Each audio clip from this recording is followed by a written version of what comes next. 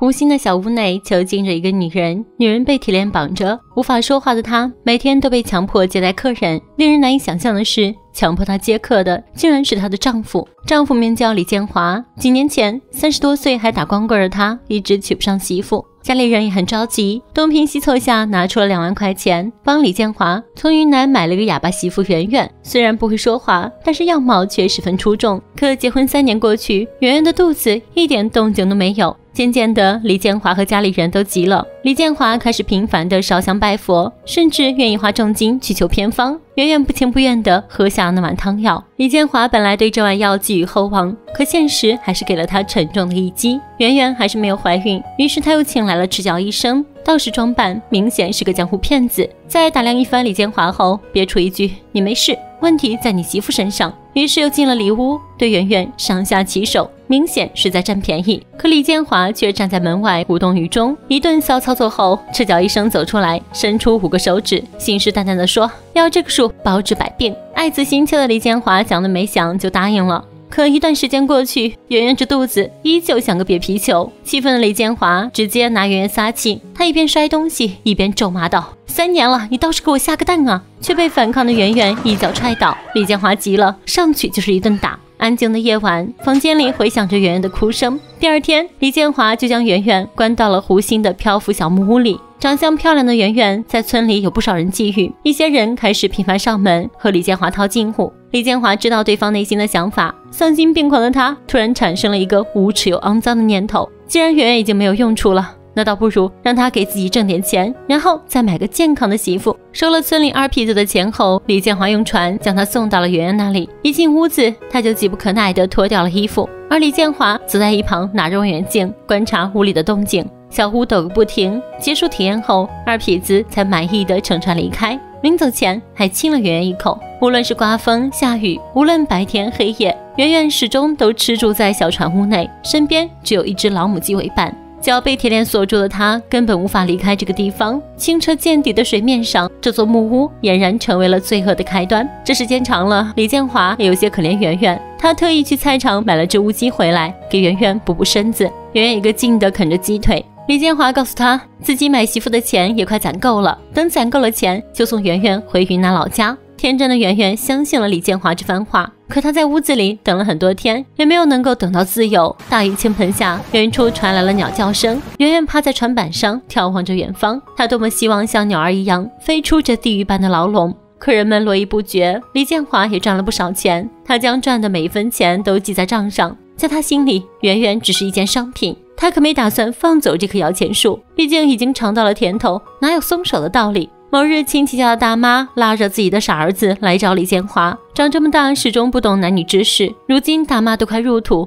就想着帮儿子体验一番。亲戚的这番苦求让李建华很是无语，他问大妈为什么不带儿子去镇子上的洗头房。大妈颇为无奈，他这个儿子怕生，一见到陌生人就跑，他只会听圆圆的话。李建华闷下一口酒后，思考再三，答应了这件事。他将傻子送到了湖心的小船屋上，本以为傻子看到圆圆后会自己扑上去，可他并没有。看到圆圆在熟睡，傻子贴心地帮圆圆盖好被子，睡在一边，并没有做越轨的举动。圆圆醒来后，看到一旁的傻子，有些惊讶。他知道傻子是唯一不会伤害他的正常人，所以圆圆将被子盖在了傻子身上。某天，村里来了个卷毛哥，还是个大学生。卷毛哥热情地跟李建华搭话，他听说村里有个水上项目，所以想体验一波。李建华本想拒绝，可对方掏出了100元钞票，让他乖乖闭上了嘴。去木屋的路上，卷毛哥担心圆圆会因此怀孕，李建华却让他放心，表示如果能生的话，自己还能留给你们享受。有了这番话，卷毛哥也放下了担忧。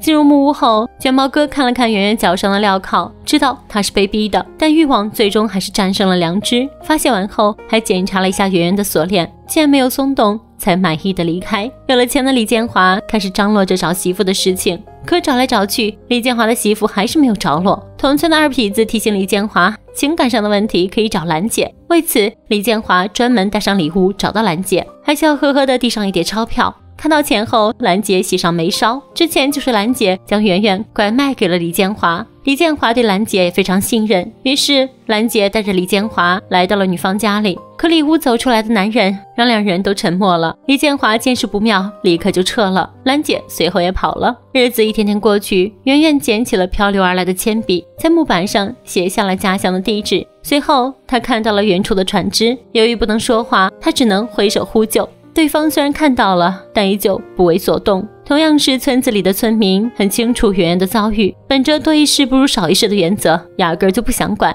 圆圆的希望再次落了空。某天，一个残疾人独臂哥带着酒水来看望李建华。酒桌上，独臂哥很羡慕李建华能娶到圆圆这么漂亮的媳妇，但李建华却表示，这么漂亮的女人没有什么用，3年了，蛋都没下一个。独臂哥认为错不在圆圆身上，主要是李建华自己不行。两人在酒桌上互怼，不一会儿，李建华喝得酩酊大醉。独臂哥叫了2声后，发现李建华没有反应，于是他偷偷背着李建华划船去找圆圆。得知圆圆的遭遇后，独臂哥深深地为圆圆感到不平。可看到圆圆的长相后，独臂哥起了色心，刚准备动手，却被反应过来的圆圆扇了一个巴掌。出于内心的愧疚，独臂哥给了圆圆一些钱后就离开了。没过多久，村里的狗大爷找上了李建华。李建华之前娶媳妇的时候借了他家的钱，到现在都没有还上，这次是特地来要账的。李建华对着笑脸声称当时是狗大娘没要那个钱。狗大爷一听这话，气不打一处来，他表示这钱不要也行，但要让自己上船。李建华知道狗大爷是想让圆圆来偿还这笔账，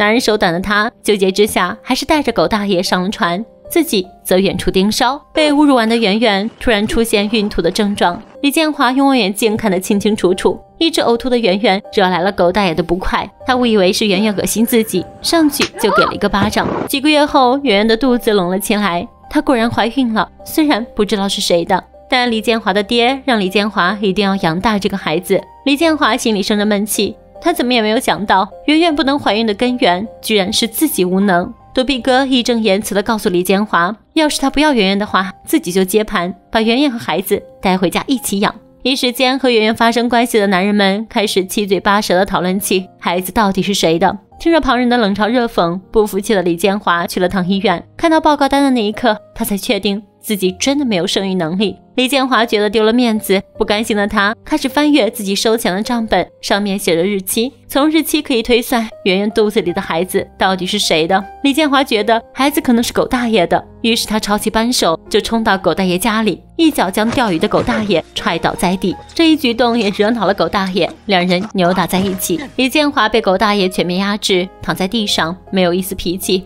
狗大爷起身骂了一句：“你有病啊！”随后将一盆冷水浇在了李建华的身上。李建华狼狈不堪，回到家里的他一口口的喝着闷酒，拿家里的器具撒气，最后更是直接掀翻了桌子。逼着一肚子火的他又找上了圆圆，不顾对方的反抗，强行发生了关系。事后喝醉了的李建华告诉圆圆，不管他肚子里的孩子是谁的，自己一定会将他毁掉。说完便沉睡了过去。听到这句话的圆圆选择保护自己和肚子里的孩子，积攒多年的情绪终于在这一刻爆发。他鼓起勇气，用衣服闷住了李建华的头。李建华挣扎了一会儿后，很快失去了意识。杀完人的圆圆害怕极了，坐在床上泣不成声。思考良久的他知道这个地方不能待了，于是他拿出藏匿的打火机，用布条烧断了拴着铁链的柱子，随后换上来时的那条红裙子，摇着小船离开了这个伤心地。木屋的火势越来越大，李建华生死未卜，平静的湖面上只剩下一片废墟。